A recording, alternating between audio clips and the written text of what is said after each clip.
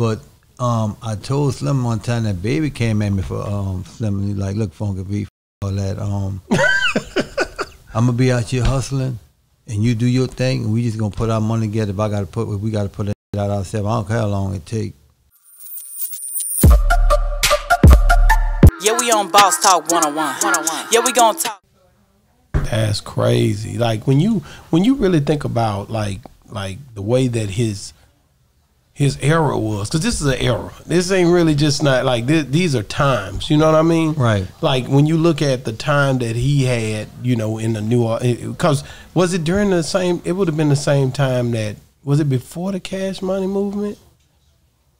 Or during the Cash Money? No, this was before. Before. I know when you met him it was before, but I'm saying, did it lead up into it? Or because it was a lot going on down here, man. It led up to this here when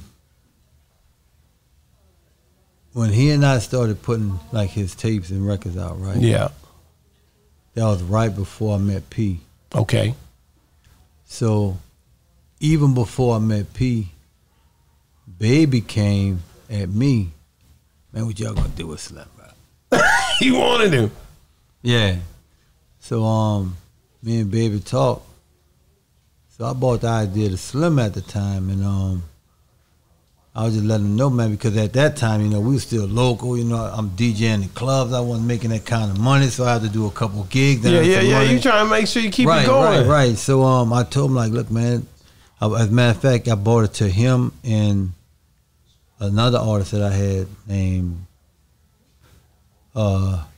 Reg. Like his name was, he was slugged up nigga. Like his whole top and bottom all gold teeth. He wasn't trying to hear it. Right, so him and Slim was tight. Yeah. Tight. When they came in the room, you knew it. Yeah, because it was like with them, like, see, when them two get into it, and the people on each side, they had to tell it, look, whatever's going on with him is me and him. None of y'all can tell me shit about him. And he said, the other one, like, none of y'all can tell me shit about him. That's how tight If I'm going to talk about him, I only have that right. Y'all don't.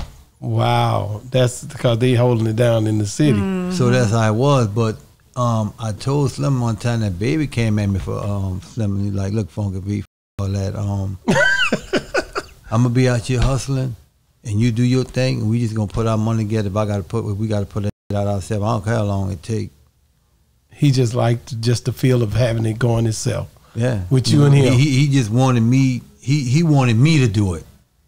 Period. He wasn't trying to move. He wasn't trying to move. So when the situation came with P, I bought him the idea, because that's when I started bringing, when I got with P, before we came back down, when I started bringing all of the artists in that I had. Yeah.